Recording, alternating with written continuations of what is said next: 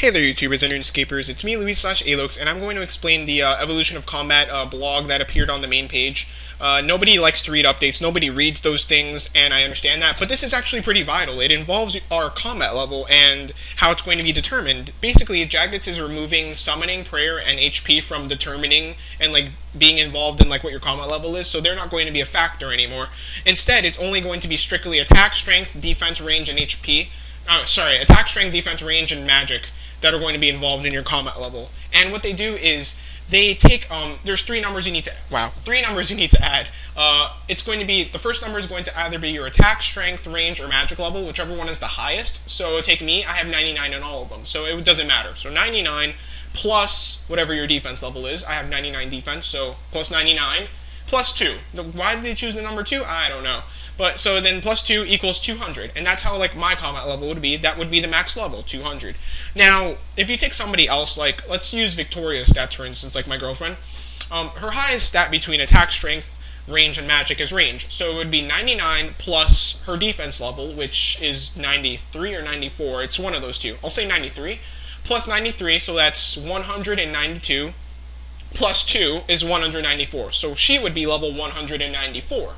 Now, the thing about that is, Jagex is, they're taking away the summoning, HP, and prayer because they think it's a little too difficult to determine it, and this is an easier way to determine your combat level, which it really is, because say you're a pure, and, say it's easier for pures now, because now you can actually have a legitimate, strictly one-stat pure, and, basically it's okay, so if you want to have 99 range, you'd be 99 range plus 1 is 100 plus 2, 102, you'd be level 102, so then you'd know who are the real pures between level 100 or whatever. That's how you determine it. It's pretty simple, it's easy to understand, and because everybody else would have that combat rise, you can't think oh, now I'm going to be level 90 fighting level, I can't fight level 70s. No, everybody's getting this increase. So just remember that HP's prayer and summoning don't count in this. And then the second thing is that Jagex is removing the ability to gain combat EXP from monsters that are over 30 levels below you. So basically, you know how if you're a pure, you would train at rock crabs that are level 13, and you would train on them all the way up to level 50, combat 60, combat 70 possibly. Well, now you won't be able to gain combat EXP from it because Jagex is trying to make it that you need to fight stronger monsters that are at least under 30 levels than you in order to gain the EXP. And that makes complete sense because other video games that you play, basically every video game that involves combat, you gain either shitty XP or no EXP from killing lower level things. When you play any PS2 game or RPG game that involves leveling up combat levels, it's always like that. Take Pokemon for example. You have a level 5 Pokemon fighting a level 5 Pokemon. You beat them, you get 30 EXP, and it's oh, that's almost a level up. But if you're level 70 fighting a level 5 Pokemon, you get 1 EXP. And that's how much you're going to get. And it's shit. But it makes complete sense. For people that think it doesn't make sense, it makes complete sense. Now, it's going to bother people like Pures who have low defense. It's oh, I'm level 100 something and I have to fight a level 70 monster and I'm getting wrecked.